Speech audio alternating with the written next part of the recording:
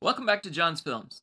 Today's Saturday, and I got a honey-do list that included blowing the backyard, getting all the leaves out of there. Well, I thought, that's pretty sweet for a slow-mo video, let's do it! So I filmed myself with 24, 30, 60, 120, and 180 frames per second.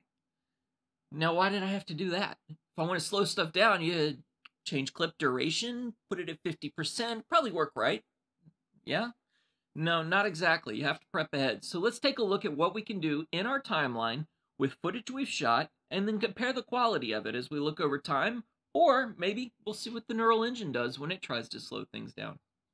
Let's jump at it. First, let's check out our timeline. This matters. It's at 24 frames per second. That means anything that I add to the timeline here is going to be conformed to 24 frames per second.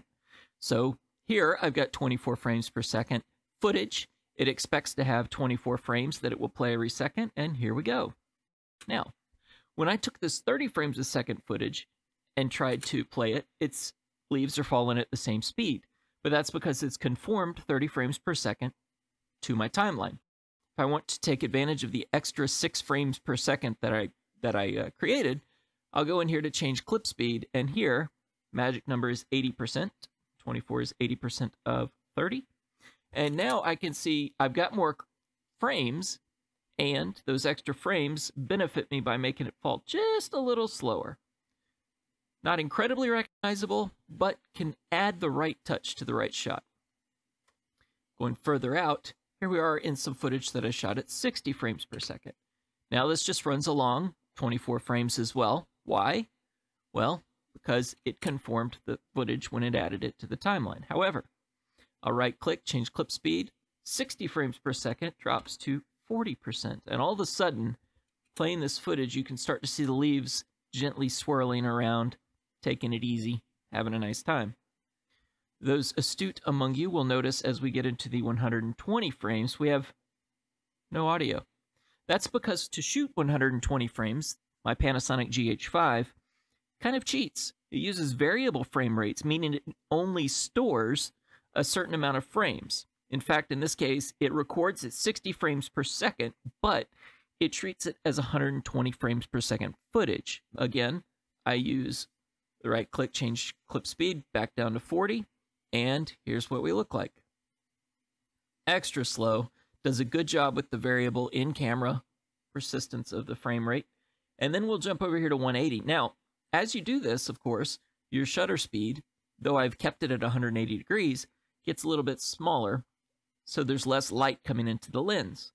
And as a result, it can get darker, so you have to make sure you're planning ahead for that. Here I am on the side of the house where there isn't as much light already. I had to stop it down and adjust the ND filter on the front of the camera.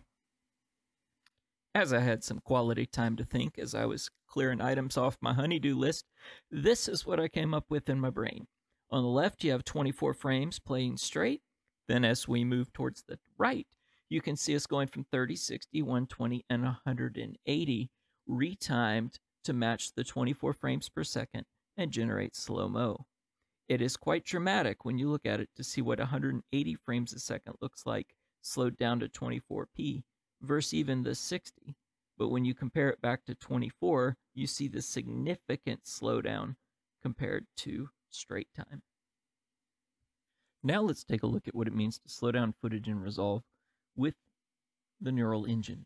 Here we are in 24 frames per second, slowed down to 12.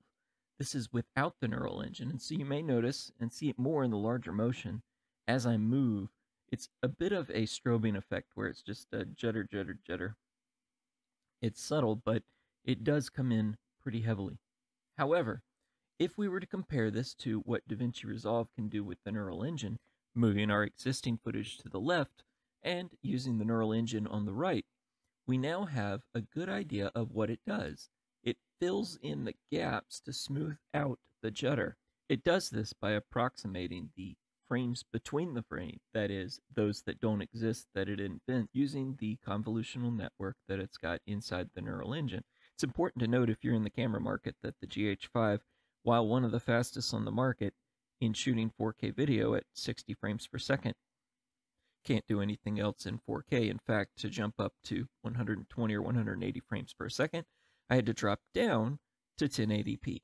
And that's part of the quality difference that you see here as I put the two side by side. I hope this has been a great opportunity for you to learn how to use the retiming, as well as see the quality differences between footage manipulated with the Neural Engine and Resolve. Thank you for watching. If you enjoyed this video, please hit the like button down below. It helps others find it. And subscribe to the channel. I've got more content coming. Have a great day.